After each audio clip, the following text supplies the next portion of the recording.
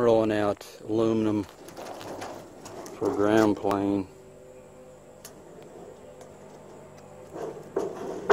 24 inches by 50 yards, 50 feet. Rolling out a section from the center for first, which is kind of goofy to do. It's like a big cone. I'm going to go past where I want to go and cut it off.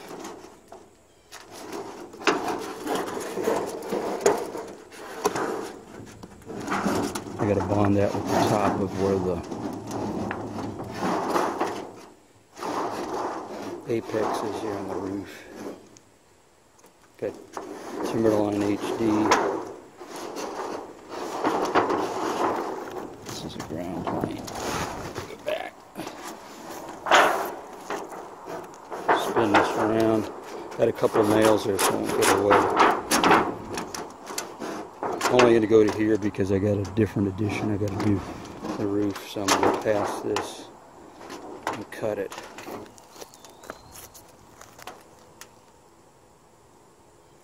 That's not the best way to do it. It'll work. I've put about 2.5 packs on today. Haven't done any work for a couple weeks. So I've cut this off with the shear. And over here I'm going to wind that back in there. It's sharp, you have to be careful you don't cut yourself. That's the piece of ground plane material going on top of a shed. And then it's getting covered up with shingles. This is the apex. We're going to play around with some vertical attachments. This is 1/2 inch. This is 2 feet wide. There's a piece going toward that corner, piece under that corner. There's a piece running to that corner, another one running. Then there's some little scrap pieces I had from years ago. Got running down the edge. And there's some over here on the edge. There's the end of the 2-foot piece just hanging off. Actually got some on the edge. Got a lot of aluminum under here. Probably should just put aluminum over the whole roof.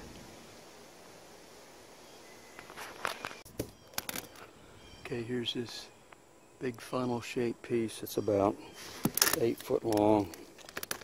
I'm going to stick this over here, twiddle it around, spin it.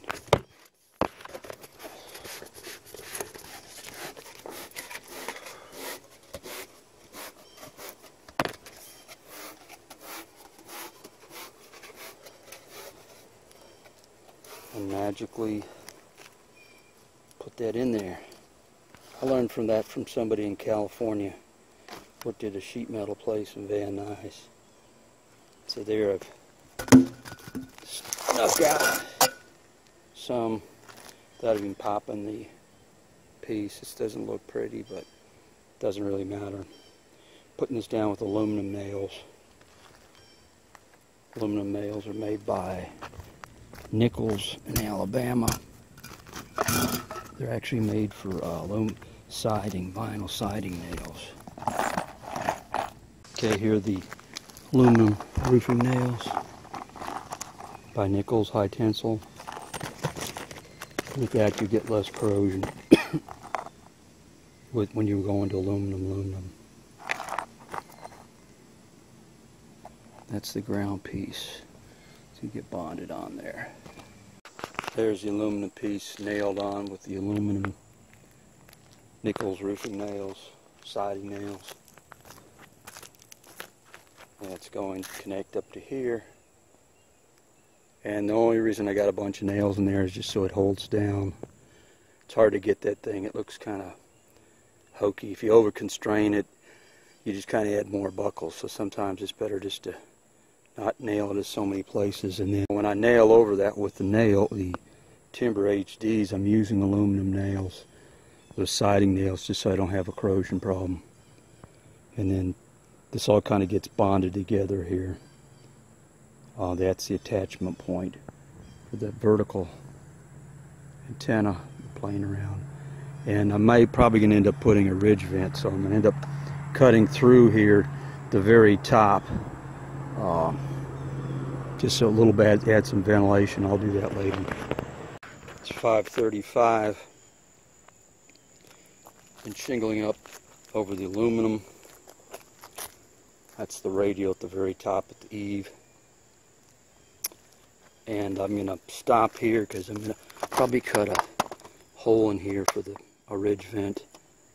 The cap will go down here. I'll have to see if it's going to, may have to put a part of a shingle here just so it's decorative. We'll just see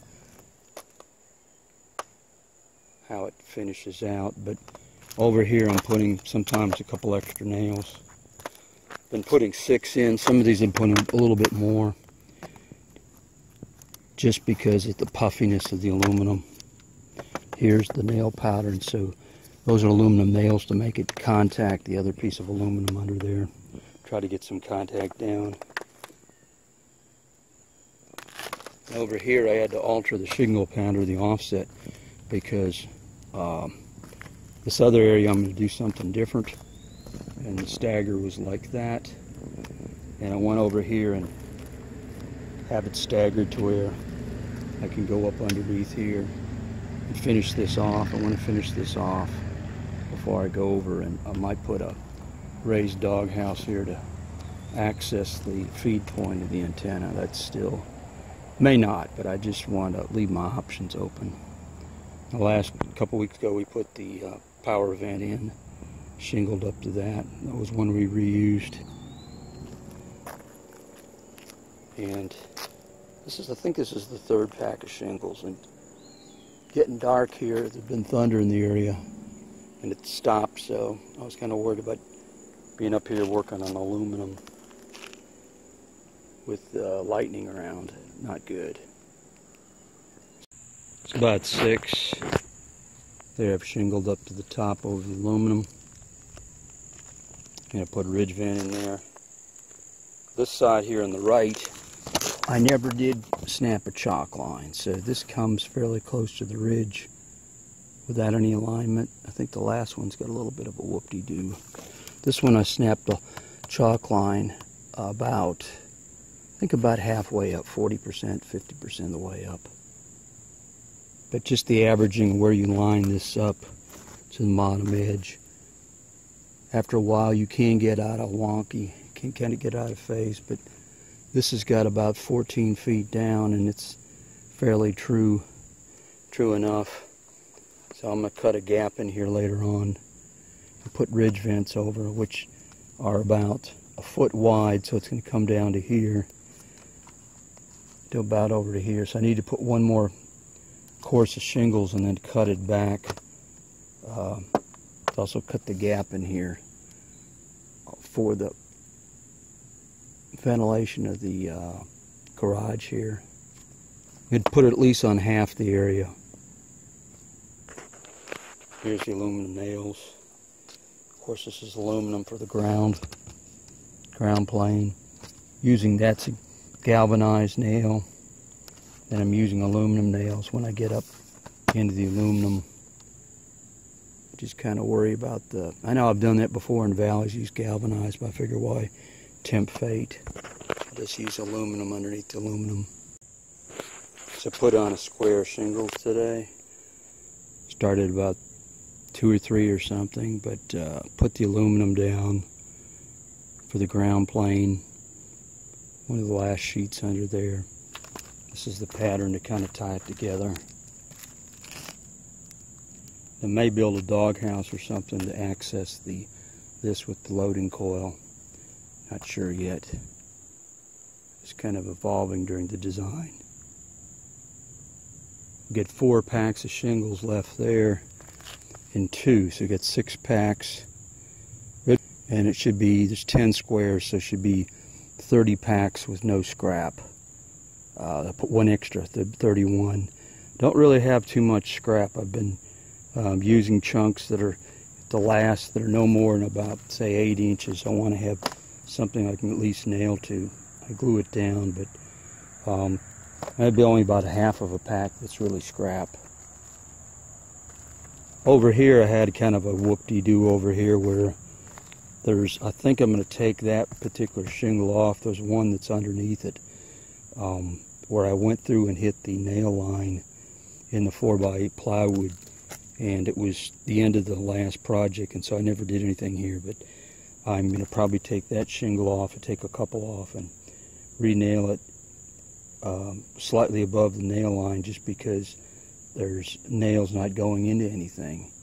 And I kind of like, when I was done, I went underneath where the roofing vent was, the power vent, and noticed what was going on. So there may be a little bit of scrap, just a few pieces like that. Sometimes you got 5% scrap. This is a simple roof, so there's not very much scrap on it. And there's the aluminum.